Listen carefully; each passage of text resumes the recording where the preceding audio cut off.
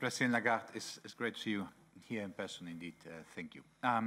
So, as you know, a previous generation of European policymakers tried to keep exchange rates of countries with very different underlying economic conditions inside a target zone. It was called the exchange rate mechanism, and they failed. It was about exchange rates, and the reason is that the policy allowed for one-way bets, and speculators eventually forced the hands of governments. You remember the UK government had to leave on the famous Black Tuesday.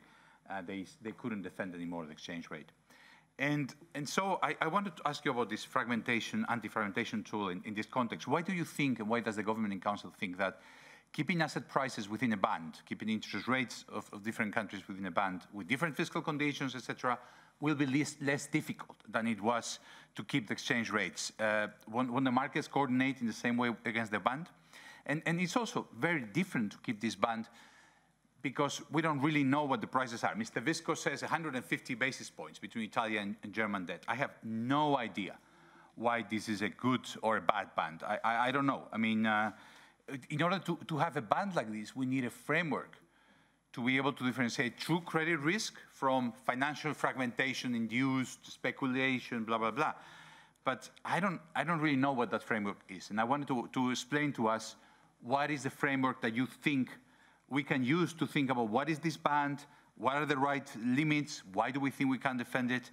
And of course, if the bank ends up disagreeing with the market about what the band should be, then the risk is that the ECB ends up buying everything and not the market, because that's the only agent, President, willing to buy. Thank you, Mr. Garicano, for your question.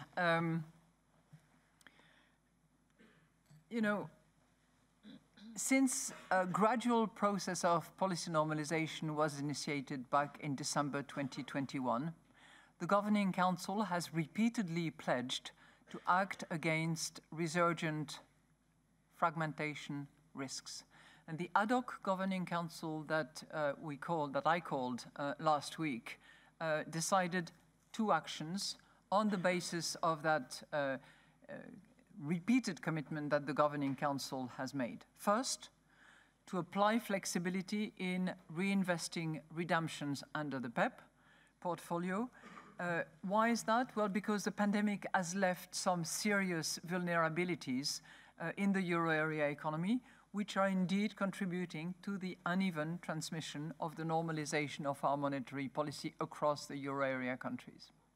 Second, in order to enrich our toolkit and to include an anti-fragmentation instrument, we mandated the relevant Eurosystem committees, together with the ECB services, to accelerate the completion of its design for consideration by the Governing Council.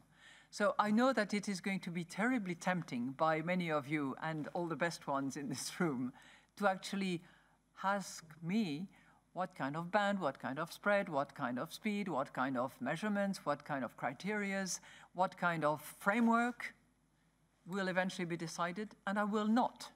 I simply will not. So you can ask me in any kind of versions of that, and I respect very much the fact that it is a question that is on your mind and on many's mind. But work is underway at the moment. The Governing Council on this ad hoc meeting tasked the committees to do the work, and the work is underway. But suffice to say that the fragmentation will be addressed if the risk of it arises. And it will be done so with the appropriate instruments, with the adequate flexibility. It will be effective, it will be proportionate, it will be within our mandate. And anybody who doubts that determination will be making a big mistake. Thank you. Thank you very much. Follow up? Yes, thank you. Since the future is unknown, let's think about the past. I mean, Mr. Draghi also had the idea of an anti-fragmentation tool, and he actually proposed an anti-fragmentation tool, which was the outright monetary transactions. And this tool is conditional, and as the president of our committee, Madam Agli, said, it wasn't used. But it's there, and the market knows that, and it was in fact the tool that stopped the previous run. What is wrong with the existing tool?